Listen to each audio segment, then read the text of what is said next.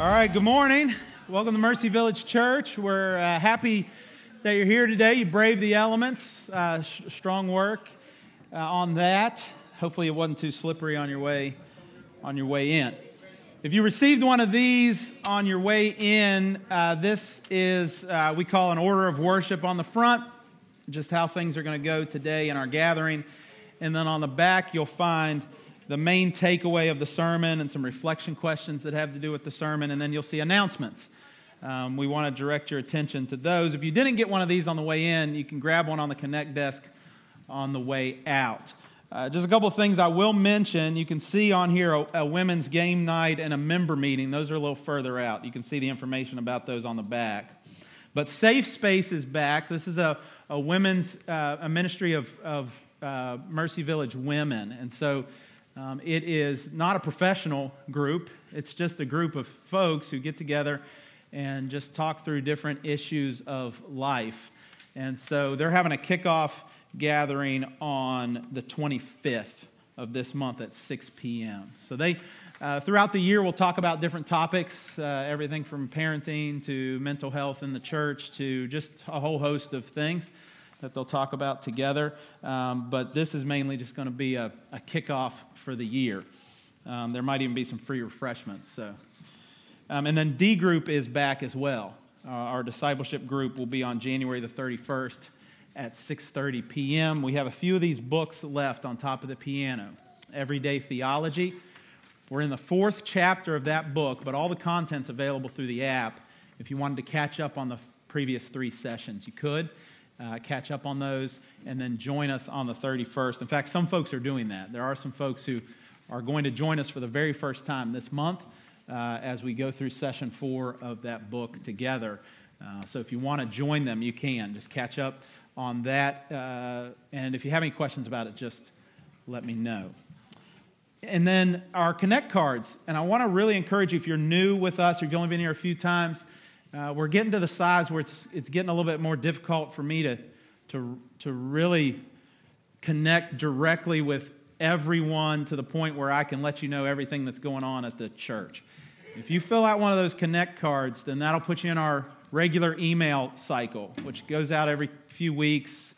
We'll invite you to a Facebook group that kind of puts announcements out for our church and things like that, so you can stay in touch with what's going on.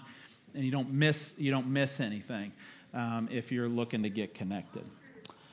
Jeremiah is going to welcome us this morning to start our gathering. And again, we're happy that you're here with us.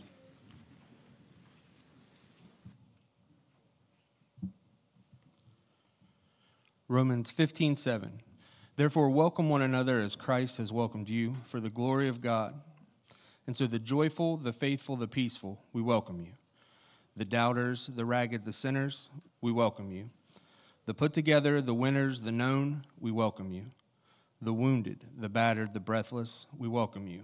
Those who are saints and those who ain't, we welcome you, just like Jesus.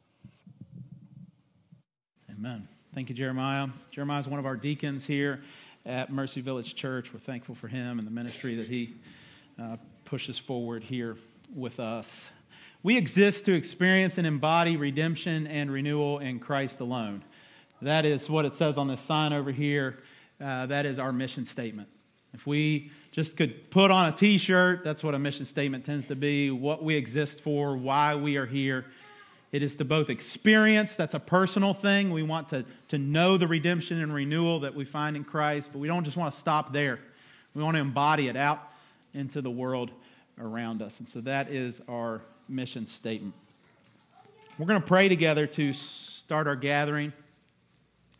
This is a time really to settle just a little bit maybe, if you've had a busy morning.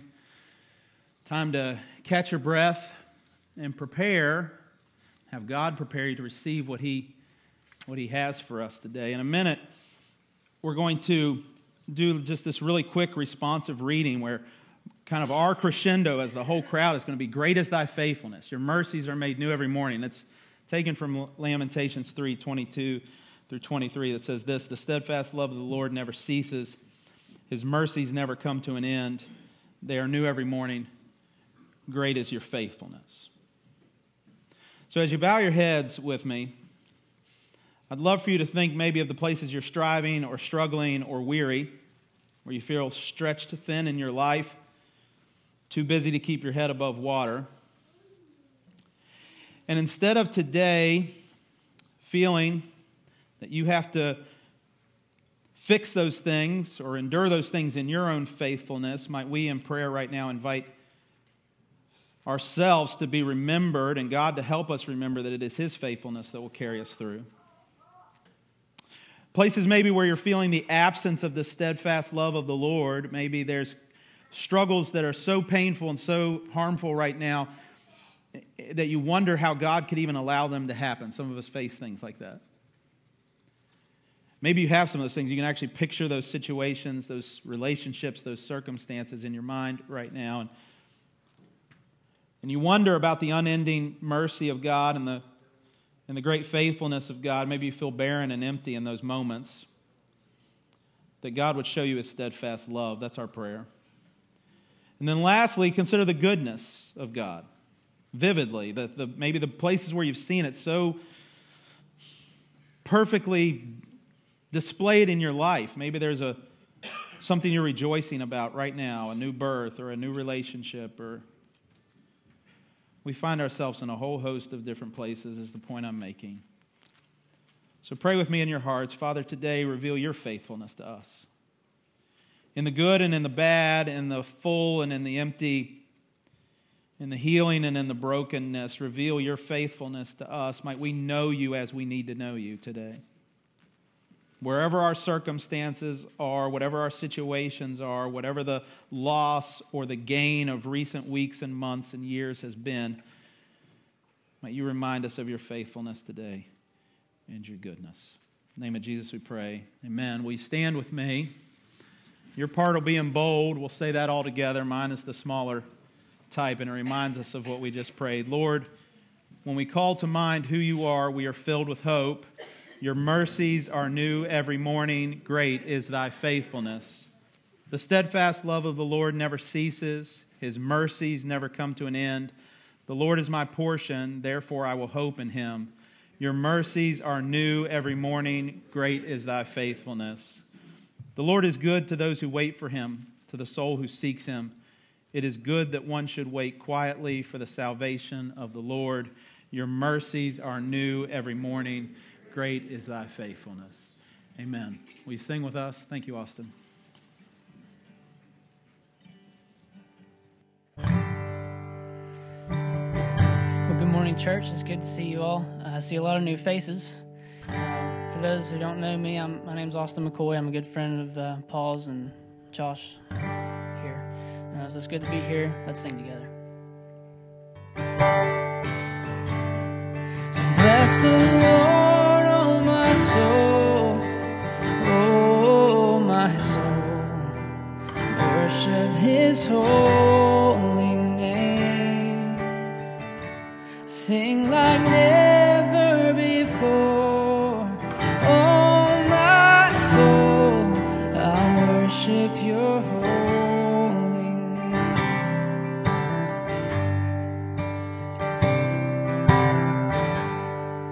The sun comes up, it's a new day dawning. It's time to sing your song again. Whatever may pass and whatever lies before me, let me be singing when the evening comes. Bless the Lord, oh my soul, oh my soul. I'll worship his holy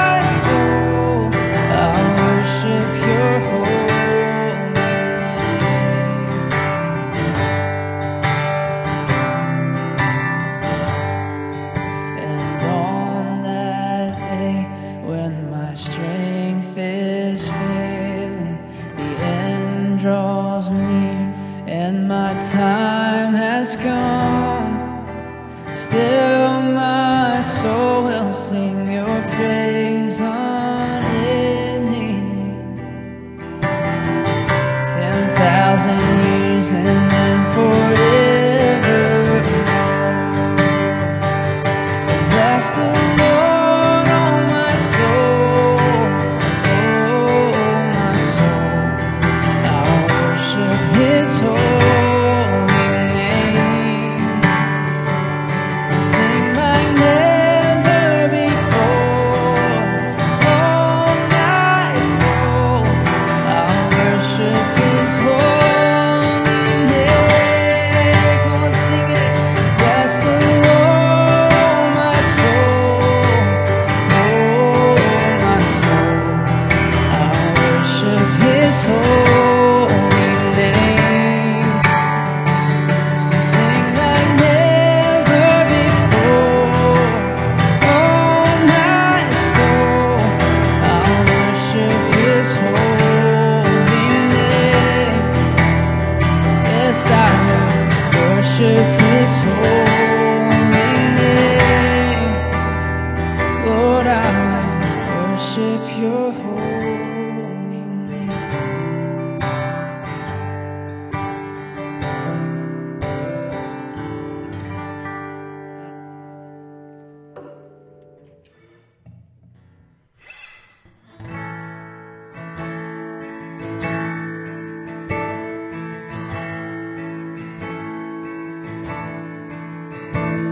Oh, I've heard 1,000 stories of what they think you're like, but I've heard the tender whisper of love, the dead of night, and you tell me that you're pleased and that I'm never alone.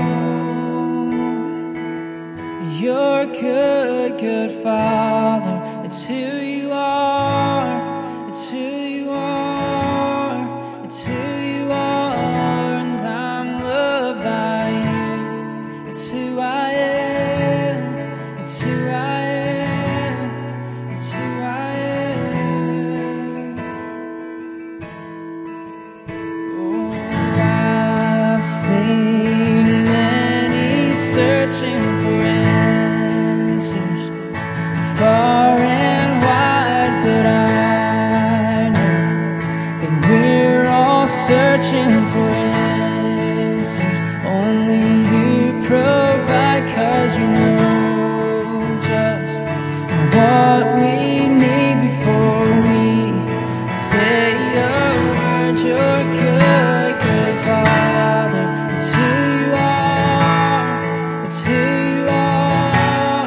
It's who you are. And I'm loved by you. It's who I am. It's who I am. It's who I am. You're good, good Father. It's who you are. It's who you are. It's who you are. And I'm loved by you. It's who I am. It's who I am. It's who I am. Because you are perfect in all of your ways. You are perfect in all of your ways. You are perfect in all of your ways to us. Perfect in all of your ways. Oh, you're perfect in all of your ways.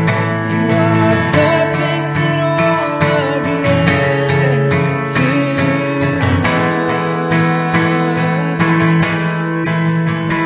Oh, it's love so undeniable. I can hardly speak. Peace so unexplainable. I can hardly think as you call me.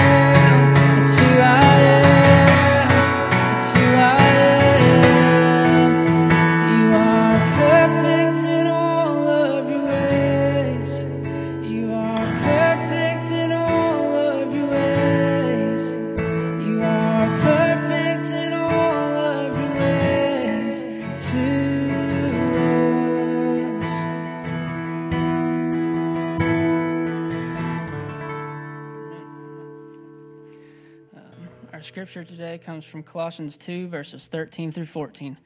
It says, "And you who were dead in your trespasses and the uncircumcision of your flesh, God made alive together with him, having forgiven us all our trespasses, by canceling the record of debt that stood against us with its legal demands. This he set aside, nailing it to the cross."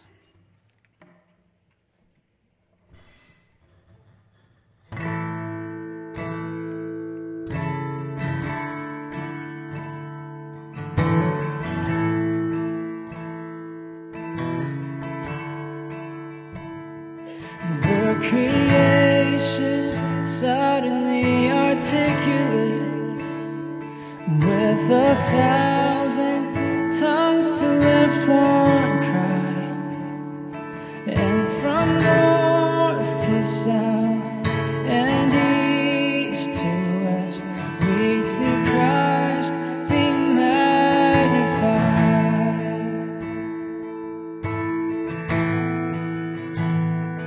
Were the whole earth echoing his imminence, and his name would burst from sea and sky, and from rivers to the mountain tops we'd hear Christ be magnified.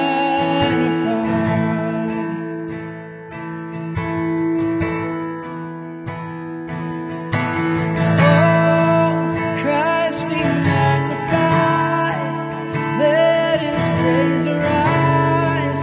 Christ be magnified in me. Oh, Christ be magnified from the altar of my life. Christ be magnified in me.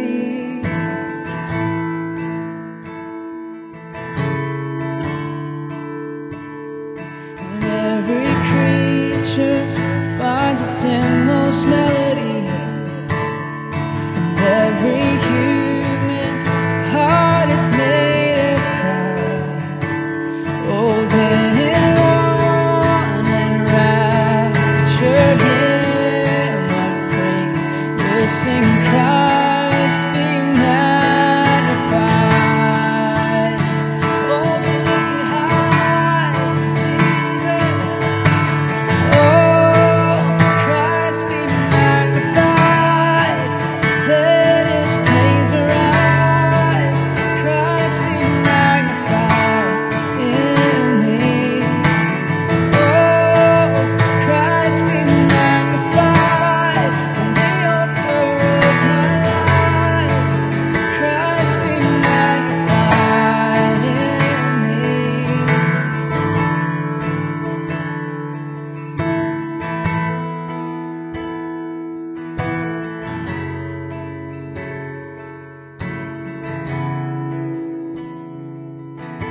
I won't bow to idols, I'll stand strong and worship you. And if it puts me in the fire, I'll rejoice 'cause you're there too. I won't be formed by feelings, I'll hold fast to what is true. And if the cross brings transformation, then I'll be crucified with you. 'Cause death is just a doorway into resurrection life. And if I join you in your sufferings, then I'll join you when you rise. And when you return in glory with all the angels and the saints, my heart will still be singing, my song will be the same. Oh, Christ be magnified, let his praise arise.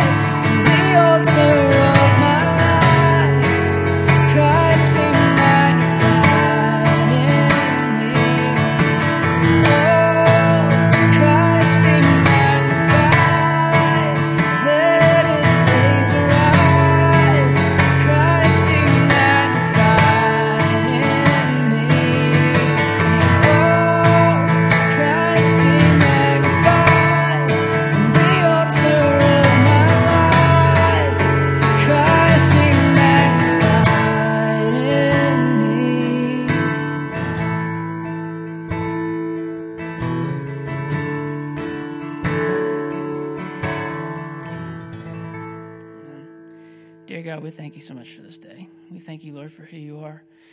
Thank you, Lord, for loving us. Give us a good day. Thank you for bringing us all together here safe. And we love you. In your name we pray. Amen. Kids are dismissed. All right, good. We got rid of them.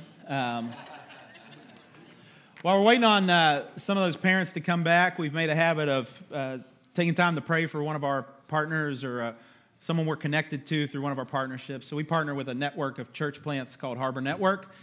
We do not directly support Capital City Church in Austin, Texas, but through our partnership with Harbor, some of our funding does go to see churches planted all over the United States through Harbor Network. Robbie is one of the most genuinely kind and loving people I've ever met in my entire life. Only met him 3 times, so maybe that'll change eventually. But I'm just telling you, the man loves Jesus deeply, and he loves Austin deeply, loves his wife and his family deeply, and he's there. They're planting a small, it's very small right now. That's obviously not the hope for long term, but we're going to pray for Robbie and Kristen and Abel, Piper, and Evie in Austin, Texas at Capital City Church. When I talked to him yesterday to see if there are any prayer requests, he did ask in particular that we pray for one of their members who is having a pretty intense surgery this coming week, kind of a serious situation, health situation for that person. That's all I know, but God knows all the details, so we'll pray for that as well. Father, thank you so much that we have the ability to, that the church exists not just in these walls. It's all over the place. Even in our local area, it's meeting right now, place to place. And in Austin, Texas, it'll meet here in a few hours. Capital City Church. I pray that you will bless your people through them. I pray for Robbie and Kristen that you will bless their marriage, that you will strengthen their marriage, that you will give them everything that they need. Pray for their children, that you will raise them up in the love of Jesus, and that you will save them at an early age, and that for them, church planting will not be something that leads them to be jaded towards the church, but leads them to love Jesus and his people. I pray for this member of their core team who is facing a major surgery this coming week. I pray that you would give the healing that is required, that through the hands of the doctors, you would accomplish exactly what is the best case outcome for this, and even more, even beyond that, that you would give healing, and that you would give perseverance, and you would give peace and comfort in this situation.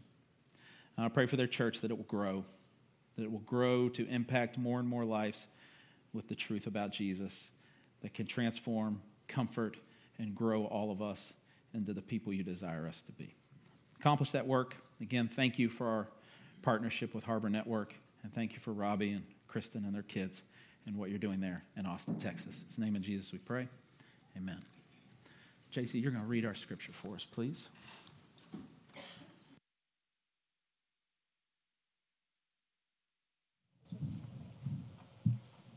Matthew 5:3-10. Blessed are the poor in spirit, for theirs is the kingdom of heaven. Blessed are those who mourn, for they shall be comforted. Blessed are the meek, for they shall inherit the earth. Blessed are those who hunger and thirst for righteousness, for they shall be satisfied. Blessed are the merciful, for they shall receive mercy. Blessed are the pure in heart, for they shall see God. Blessed are the peacemakers, for they shall be called sons of God. Blessed are those who are persecuted for righteousness' sake, for theirs is the kingdom of heaven. The grass withers, the flower fades, but the word of our God will stand forever. Amen. Thank you, JC. I'm going to start by showing you something here. This guy, I got to pull up my notes to remember his name exactly. His name is Destin Sandlin. Do we have his picture? There he is. What a nerd. I'm just kidding. Don't ever tell him I said that. I don't know if you've seen this guy before. What he did, and he kind of got YouTube recognition. I don't think it went viral or anything, but I don't even remember how I saw it or who showed it to me. But in the next picture, you'll see it. This real simple thing that he did to a bicycle. Just those 2 little gears there made all the difference. You'll see this picture of me. He reversed the way that the bike, like when you turn it right, it would go left, and when you turn it left, it would go right. And then he tried to learn how to ride it, and it's pretty funny to watch. It is so ingrained in his brain, and in all of our brains actually, because to ride a bike the way that is normal, it's really difficult to pull this off, the backwards bike. Well, then he tours around to high schools and places and tries to get other people to ride the bike, and of course it doesn't work out very well, but he himself learned to ride the bike. Eventually he retrained his brain to pull this off. Now what's interesting, if you know the story, is that eventually he ends up in Amsterdam after he's spent 8 months riding the backwards bicycle. He ends up in Amsterdam. There's some folks from his YouTube channel. I guess he has an audience there. Someone brought him a normal bike, a bike that rides the right way. And he absolutely could not ride that bike because his brain had been trained to ride it backwards. Now here's the point. This is exactly the Sermon on the Mount. The Sermon on the Mount is often referred to and perceived by the world and even by us to be a backwards sermon, to be about a backwards kingdom. The truth of the matter is that the curse of sin has made us all like Destin was when he got to Amsterdam. We've all learned to do life backwards. We've all learned to do it the wrong way, and so when Jesus presents his way, it seems weird and strange and backwards to us. But it's actually a right way kingdom. The kingdom of God is the right way. So sin has reversed our thinking. We've been riding through life on proverbial bikes like the guy in the intro, like Destin. And we've come to think of that as the right way. The curse of sin has left us thinking left is right, up is down. So much so that when Jesus comes along and says, let me show you the right way, come to me, take my yoke, learn from me. I'll give you grace. I'll give you an eternal and invincible kingdom. Our natural response is, that all sounds backwards to me. But actually, humbly, myself included, we're the idiots who have learned how to ride the bike backwards. And Jesus is presenting us the right way. In his ministry, Jesus comes along saying, I'll teach you how to walk, how to live, how to speak, how to ride through this life, and I'll empower you to do it. And I'll even carry you in the times when you can't do it yourself. And we struggle with it. In the Sermon on the Mount, Jesus invites us to see the right way kingdom. You see, Christian, Jesus has blessed us with an unconditional invitation into a relationship with himself that then transforms us into the right way of living, the right way of thinking, the right way of being. That invitation is unconditional. We don't earn it. We don't earn that favor from him. It's his grace. By grace through faith, we receive it. But then in that relationship, we enter in at no cost. We enter in by no merit of our own. But that's not the end of the story. Because for the true children of God, transformation comes. Our brains get rewired to live life the right way. And we are transformed by the finished work of Jesus. And then for the rest of our earthly lives, he calls us further up and further into that relationship with him, into that transformation. And so for all of us along our timeline as Christians today, if you are a Christian, you find the Sermon on the Mount butting up against you in certain ways that may be unique to you, that are slightly different for other people up and down these rows, but for every single one of us, it's calling us further up and further into believing that Jesus' way is the right way and into the transformation that he's provided for us to become like him. Here's what we'll see in the Sermon on the Mount today, the Beatitudes in particular. We've just kicked this off. The true Christian is blessed in Jesus. That's the first thing. It's unconditional. It happens. But we're blessed to do something. We're blessed to live like Jesus so that we might receive the blessings of Jesus all the more abundantly than we could ever imagine. We'll come back to this at the end, but like the Sermon on the Mount, the Beatitudes present this like cyclical reality. We're blessed unconditionally and transformed into the image of Jesus. And as we become more like Jesus, we become all the more blessed and more abundantly blessed and more abundantly blessed so that we can live more like Jesus and be more blessed. That's the cyclical nature of it. In Christ, if you're a Christian, we're already itty-bitty beatitude babies. We are. Like it's in us already, the power, the strength, the ability to live in the ways presented on the Sermon on the Mount. But we still have to mature. We have to grow into that. We have to develop by God's grace and strength into those people. Father, today what we know not, please teach us. What we are not, please make us. And what we have not, please give us. In the name of Jesus we pray. Amen. Last week we saw the first 4 Beatitudes. We saw that the children of God, as we are transformed, the true children of God, as we are transformed, there's something that happens in the core of us. There's actual character change inside of us. We looked at the Beatitudes, the first 4, and we saw not only a model of who Jesus is, because he fulfills all of these perfectly, but how the children of God and the power of Jesus are supposed to look as well. On the inside, we read, blessed are the poor in spirit, the destitute, those who are desperate in their need for God. Blessed are those people. Eugene Peterson put it this way in the Message: you're blessed when you're at the end of your rope. With less of you, there is more of God and His rule. We read, blessed are those who mourn, for they will be literally brought into the presence of the one who is speaking. That was like the original language that Jesus spoke with. He said, blessed are you who need comforted, because I will be to you that comfort. I will bring you into my presence, and I will comfort you. You're blessed when you feel you've lost what is most dear to you, the Message says. Only then can you be embraced by the one most dear to you. We read, blessed are the meek, those who are not overly impressed with themselves, those who have no self-importance in them. You're blessed when you're content with just who you are, no more, no less. That's the moment you find yourself proud owners of everything that can't be bought. And then we read, blessed are those who feel the deep pangs of lack of righteousness. We long for the righteousness of God. And not just in the world around us, although that is part of it.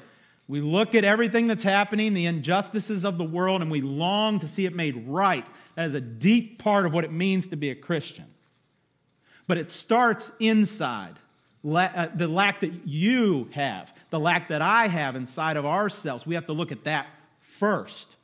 I lack that transformation. I need to be more like Jesus. The internal part of me is jacked up sometimes, and I need transformation. And in that, we then begin to long to see that in the world around us. You're blessed when you've worked up a good appetite for God. Eugene Peterson says, He's food and drink and the best meal that you'll ever eat. So that's what the children of God we saw last week look like at the core of their being. That's what we're being transformed into internally. This week, the final 4 Beatitudes, we see what's happening through and to the true children of God. We have 4 more Beatitudes. The first is in verse 7. Verse 7 says, of Matthew chapter 5, blessed are the merciful, for they shall receive mercy. Think compassion when you hear merciful. And think of being full of it. Not full of it. Oh, He's full of it. But full of compassion. Full of mercy. Filled up with it. And it's 2 parts. It's a heart posture, yes. It's a feeling. But it's also an endeavor of the hands and the feet and the ears and the mouths of Jesus' people. Like, being merciful doesn't just happen on the couch. Although it can begin there and should begin there, or in a pew or in a time of prayer. But it can't just be internal. For it to be the mercy of God, it has to work its way out through our hands and our feet. Matthew actually tells us of 2 moments in Jesus' life later on in the book of Matthew that are instructive to us. Matthew chapter 9, 36 through 38 tells us that Jesus, when he saw the crowds, he had compassion for them because they were harassed and helpless, like sheep without a shepherd. So he feels the compassion, and then what does he do? Then he said to his disciples, the harvest is plentiful, but the laborers are few. Therefore pray earnestly to the Lord of the harvest to send out laborers into the harvest. The first time we read the word compassion and see it welling up in Jesus' heart, his response is prayer. That's one active thing that we should be doing, praying. Compassion is felt, and then prayer happens in Jesus' life. And we see that as a model. We pray. We like to move on to the next one that we see in verse 14, where he actually does something, or we do nothing at all. But the thing we're usually least likely to do is pray. We either feel some compassion and then do nothing, or we feel some compassion and then start doing. But very rarely, and maybe I'm just the only one, but if I miss my guess, if it's just me that's this way, then sorry, I don't mean to accuse anyone of being this way, but it tends to seem to me that we just move right past prayer. But that's where Jesus starts. Just pray. Let that compassion, those feelings of mercy, move you to a place of prayer. But then in chapter 14, it doesn't just end in the prayer closet or prayer room. Chapter 14, verse 14, when he went ashore, this is another moment, he saw a great crowd and he had compassion on them, and then what's he do? He healed their sick. Compassion is felt, and then he heals, and he feeds later on in that same story. He'll actually feed the people as well. In the kingdom of God, it is not compassion unless it's a feeling that leads to action. That's what true mercy and true compassion looks like in the kingdom. And the beauty of that beatitude is that those who show mercy, those who show compassion, who live it, will receive it from God. The Message says it this way: you're blessed when you care. At the moment of being careful, like full of care, you find yourself cared for. So are you compassionate? Does your heart break for the broken? Does your heart break for the hurting?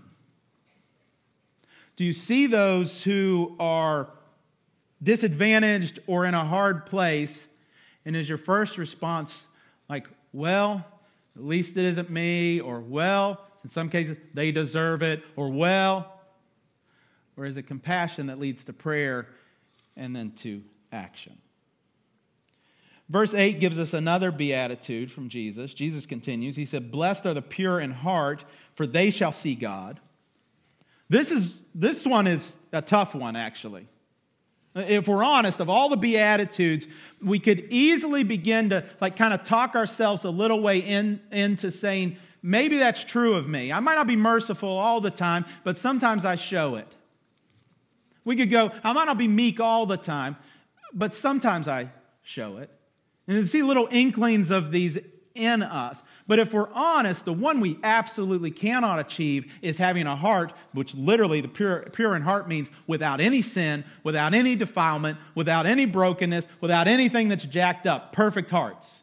Blessed are those who have perfect hearts. Nope, not me. I don't have one. That ain't me.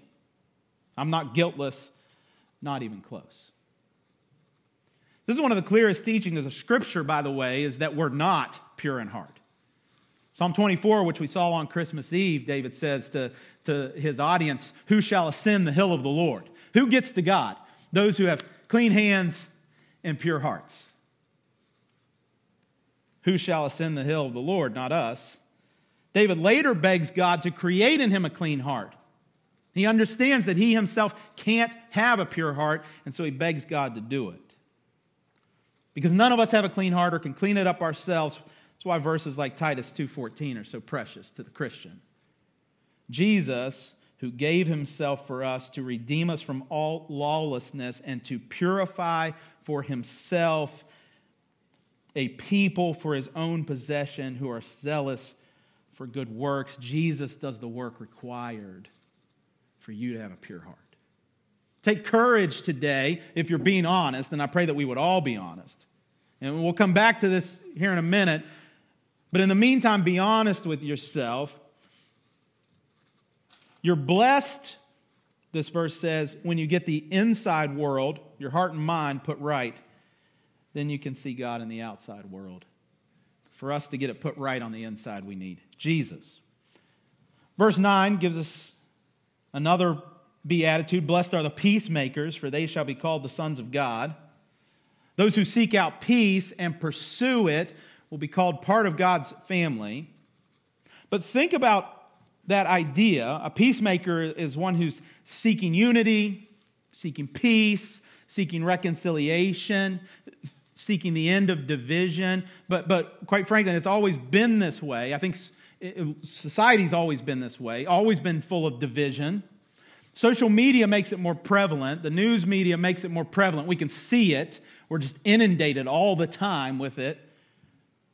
But think back to the bike intro, right? Think about him when he first started learning to ride the backwards bike. He's like his arms are shaking and his legs are shaking, and he's like, at any moment looks like he's about to fall over. And then think of the world we live in.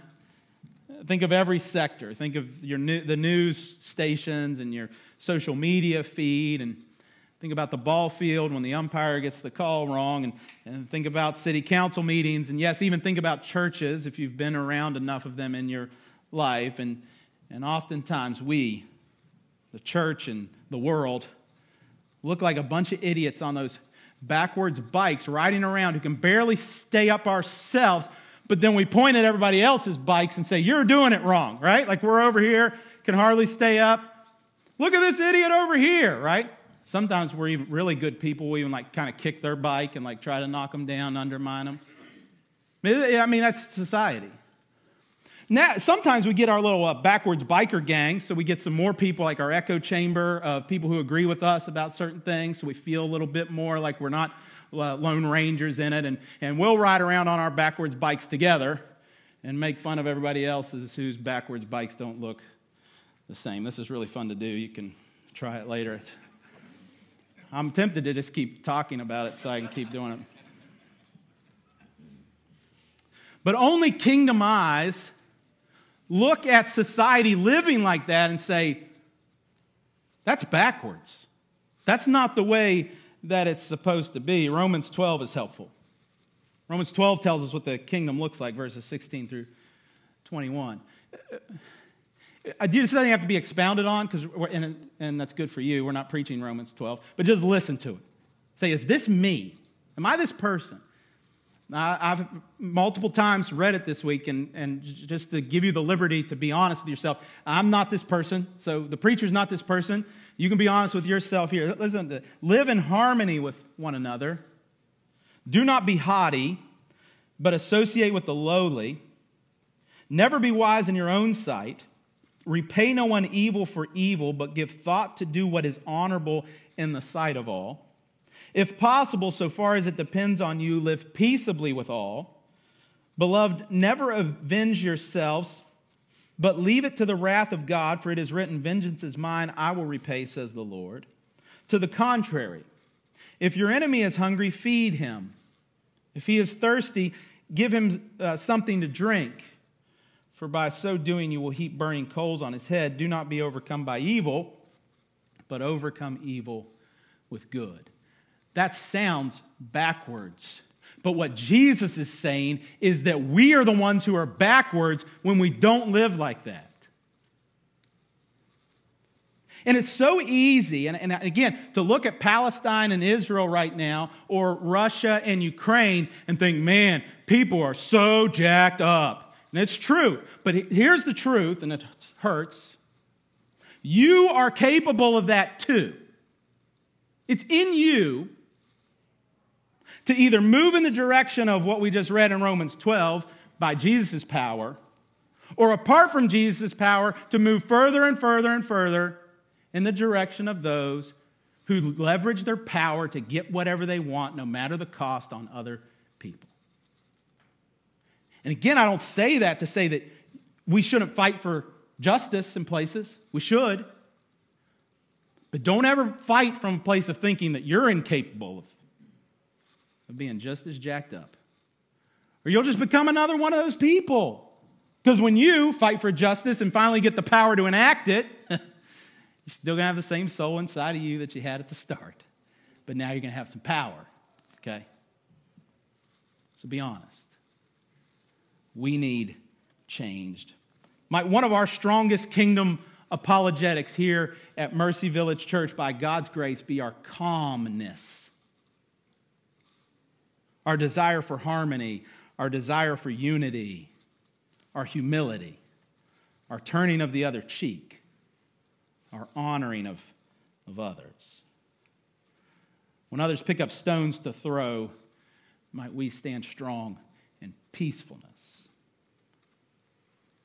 Peacemakers will be called the sons of God. The Message says it like this: you're blessed when you can show people how to cooperate instead of compete or fight. That's when you discover who you really are, who you're meant to be, and your place in God's family. Hear me, this is the main application of this beatitude. When the God of the universe says over you, with all the authority that he possesses as God, you are mine.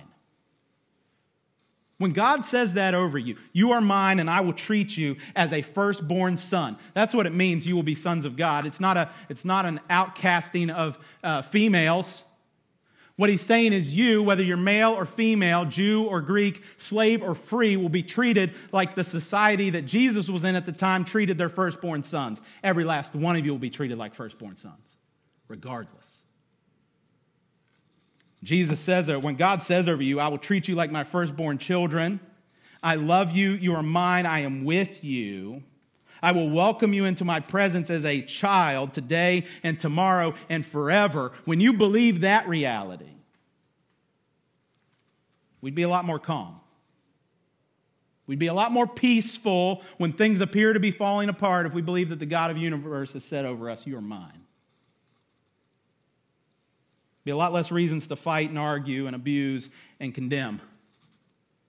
We'd have a lot more reasons to seek peace if we could believe that truth.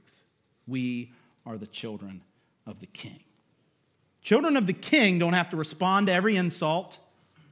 They don't have to flex their muscles at every turn. They don't have to demean every opposing position. They don't have to panic at every threat because they truly know they're children of the King. He finishes with what's the most insane, though, if you don't think it's insane yet, right? Like we look at the Sermon on the Mount, especially the Beatitudes, and we think, yeah, that sounds good, but in real life, really, I don't know. He just cranks up the insanity in verse 10. Blessed are those who are persecuted. Blessed are those who are persecuted for righteousness' sake, for theirs is the kingdom of heaven. We talked about that word blessed last week, meaning divine favor and transcendent peace and joy belongs to those who are persecuted. That sounds counterintuitive. How can persecution be peace? How can persecution be transcendent joy? How can persecution be a place where I experience the divine favor of God? Word of caution, though, this is important. It does say they're persecuted for righteousness' sake, not persecuted for being buttheads, right? Like, okay, that matters, really does. Especially if you've been in the church long enough, perhaps you've seen so-called Christian preachers who wear their persecution as a badge of honor, but really they just have ministries that are marked by zero meekness, zero humility, zero peacemaking, zero self-sacrifice. They've skipped all of those steps. They're just out there being jerks, stirring up crap, and now they're persecuted, duh, and they think it's a sign of their righteousness. This isn't that. It's those who are persecuted for the sake of the gospel of Jesus, washing feet, turning the other cheek, defending the weak and the marginalized, following only Jesus will not always be met by the favor of the world. Jesus came washing feet and loving the poor, pushing back against the religious hypocrites and saying, follow me. Don't follow the Roman way, follow the Jesus way. Don't follow the way of the Pharisees, the Sadducees, and the scribes. Follow me, and they killed him. You're blessed when your commitment to God provokes persecution. the persecution drives you even deeper into God's kingdom. Jesus continues with this theme in verses 11 and 12. Blessed are you when others revile you and persecute you and utter all kinds of evil against you falsely on my account. Rejoice and be glad, for your reward is great in heaven, for so they persecuted the prophets who were before you. There's two last things to notice about persecution here, at least in this passage. One is that sometimes it's just verbal. It's insults. In fact, the way that it's written is like they've exhausted all the negative things they could say about you. They found one way to say it, and then they found another way to say it and another way to say it. They rearranged the sentences. They've condemned you. They've bashed you. They've made fun of you. They've mocked you. They've done it quietly. They've done it loud. They've done it on social media. They've done it in your friend circle. They've done it every possible way. They've exhausted their words. They can't continue mocking you because they've done all of it that they can. And then there's also the actions and the harassment and the harm that sometimes counts. And again, it's on the account of Jesus, following him, not on the account of just being a jerk, but on account of adopting the message of Jesus and the value system of the kingdom. When you stop loving what the world loves, you will be mocked. When you stop living for what the world lives for, you will be mocked. You'll be called weak. You'll be called naive. You'll be called foolish. When you align yourself with the way of the kingdom, when you say God's way of defining the way I use my money, God's way of defining the way I view marriage, God's way of defining the way I see the immigrant, God's way of defining the way I see sex or vacation or career, everything.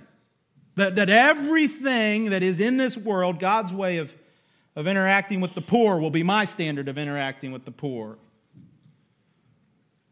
God's thoughts on what I should prioritize will be my priorities.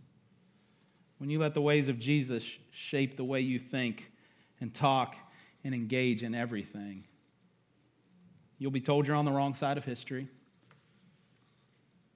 that you're too soft or too bigoted. Sometimes in the same day you can be called both. You'll be pushed out of the way, jumped over for promotions.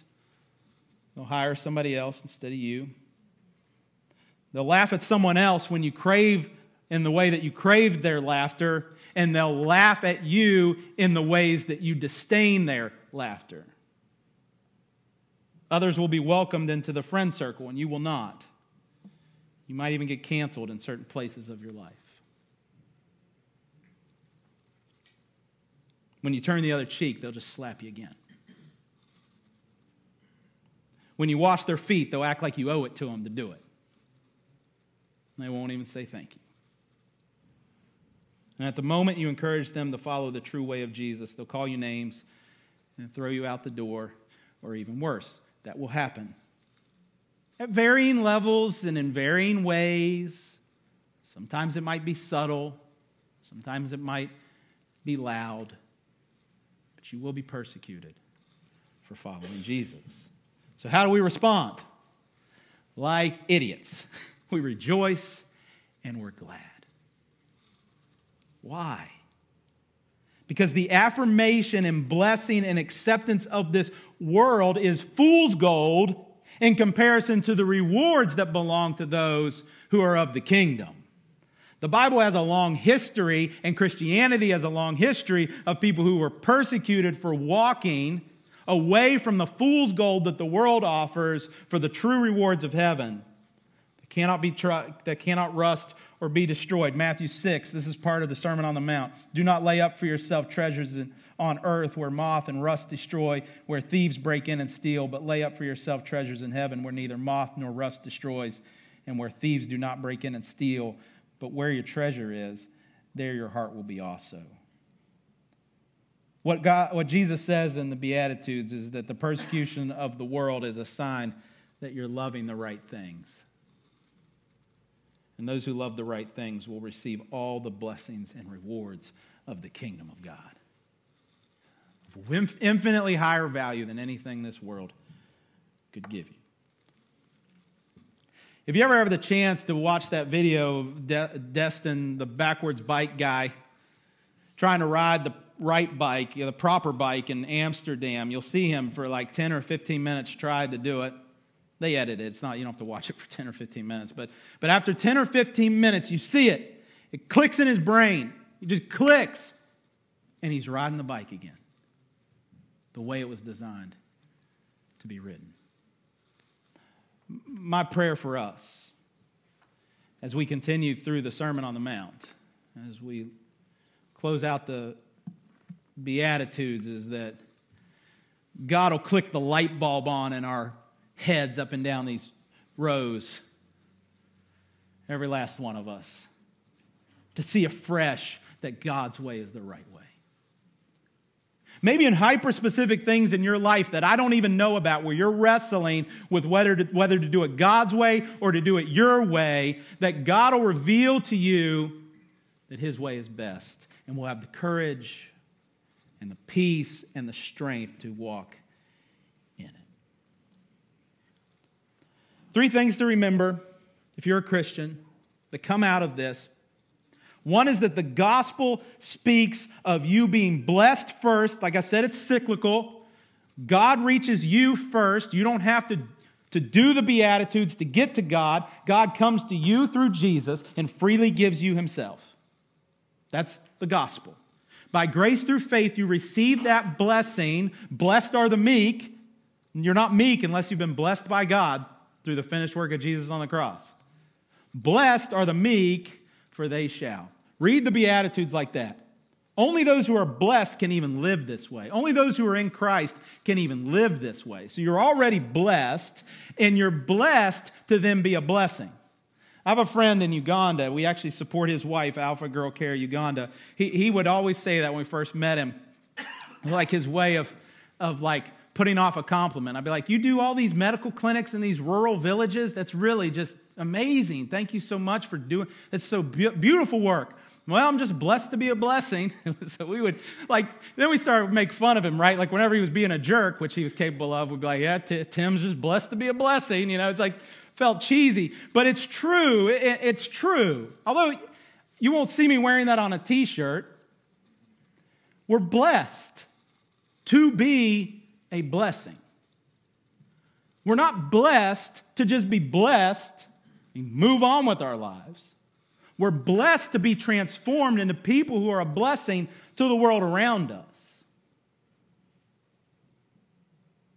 And when you move away from a community where God takes you home to be with Him, it's felt. They brought something with them to every relationship. They brought something with them to every situation and circumstance. We're blessed so that we can be those types of people. Don't get it twisted around, because if you think you have to be those type of people to get Jesus' favor, that'll put you in a rat race of always trying to earn His love. But if instead you start with the fact, I'm blessed by God in Christ, filled up with all the blessings that belong to me in Christ, then you can live out that way. And then 2, the tangible blessings of God are already but not yet.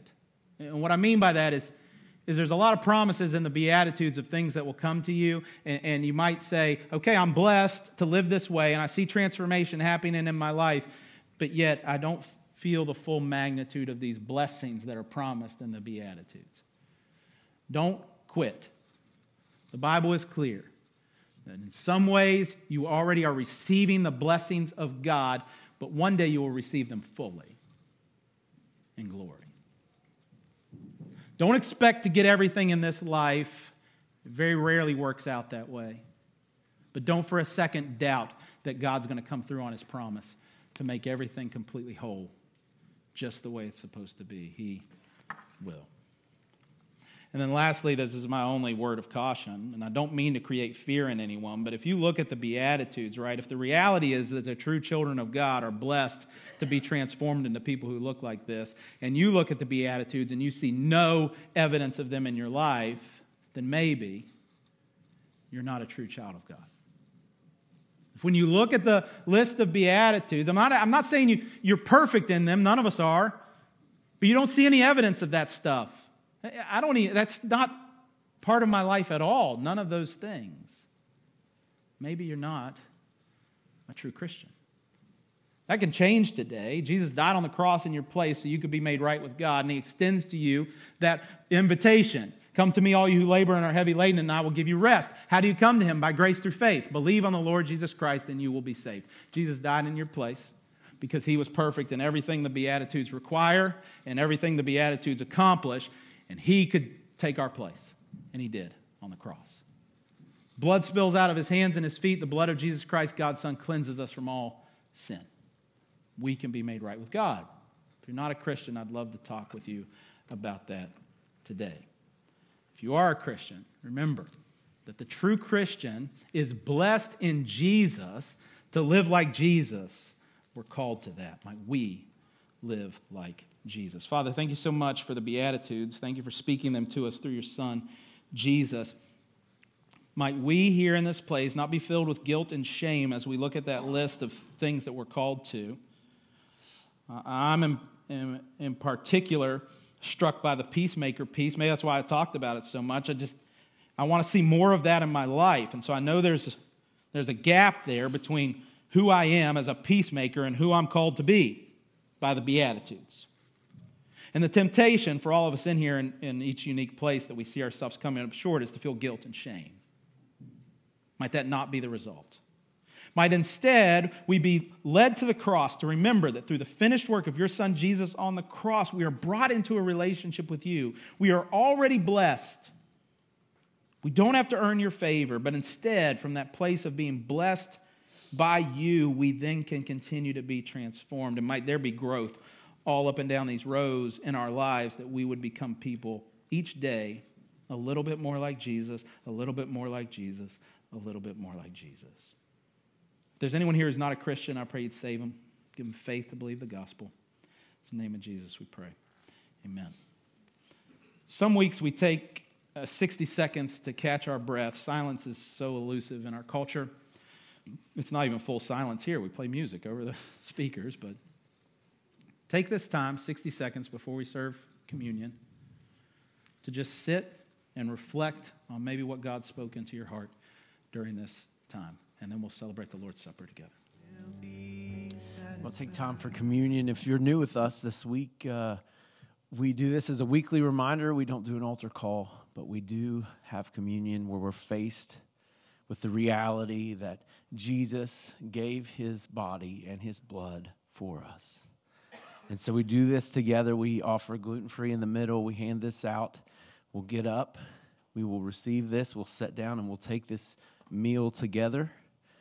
If you're a believer, we invite you to take this with us. Even if you're not a member, if you're not a believer, just observe the body of Christ as we take this meal, or trust Jesus today and take it with us. We're reminded today in Mark chapter 14, it says, "And as they were eating, he, Jesus, took bread, and after blessing it, broke it and gave it to them and said, 'Take, this is my body.' And he took a cup, and when he had given thanks, he gave it to them. And they all drank of it. And he said to them, 'This is my blood of the covenant, which is poured out for many. Truly I say to you, I will not drink again of the fruit of the vine until that day when I drink it new in the kingdom of God.'"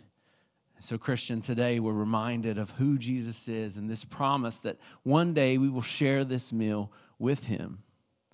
But today we do this as family. So let's take this and observe the body of Christ. This is a symbol of Christ's body that was broken for us.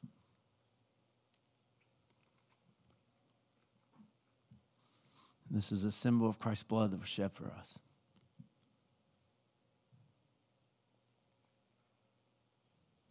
Will you stand with me as we pray? Dear God, thank you for Jesus. Thank you for revealing yourself to us, making yourself known. God, that you have bought us with a price. You gave your only Son to die in our place. And so as we're gathered today, God, thank you. Thank you for Jesus. Thank you for finding us where we were, that you predestined us to be your sons and daughters. God, as we leave this place, help us to be a blessing. You have blessed us. God, help us to share our faith with others in the places that you've put us on mission, with our families, in our neighborhoods, community, with our jobs. God, help us to share our faith. Give us boldness. Holy Spirit, give us the words that we could see more people, the fame of Jesus, the name of Jesus be lifted up. Not the name of Mercy Village, but the name of Jesus. That is our hope. That is our desire. And we are nothing without you. So help us. Teach us in that. Help us to share our faith. It's in Jesus' name we pray. Amen. Amen. Receive this benediction. Now as you depart, take his yoke upon you and learn from him. For he is gentle and humble of heart, that you might find in him rest for your souls. For he has said, I give my sheep eternal life, and they shall never perish. No one can snatch them out of my hand. You are secure in Christ. Go in peace.